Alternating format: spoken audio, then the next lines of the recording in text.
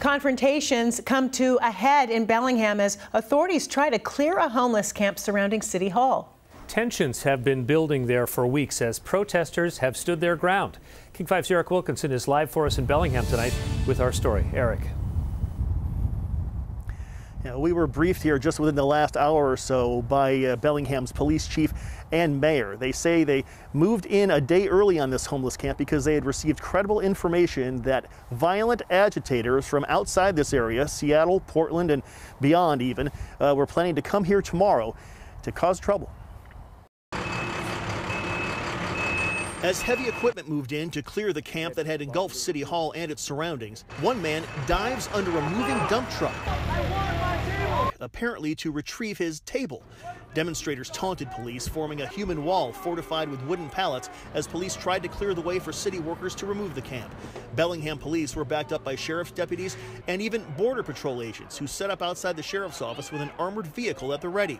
The camp has been growing for nearly 3 months as the homeless and their advocates have called on the city to provide more housing. There have been mounting concerns about safety at City Hall, with workers being harassed and even a hatchet attack last week. Hans Erkinger Davis runs Bellingham's base camp homeless shelter. He says protesters are doing more harm to the homeless than good. You know, it seems to me like a political move on their part to, voice the frustrations they have at some of the challenges our society has, but it does not help people in homelessness to be associated with violence like that. My hope is that those folks that are homeless on the ground, that they aren't used as political pawns, really, for people that have other agendas.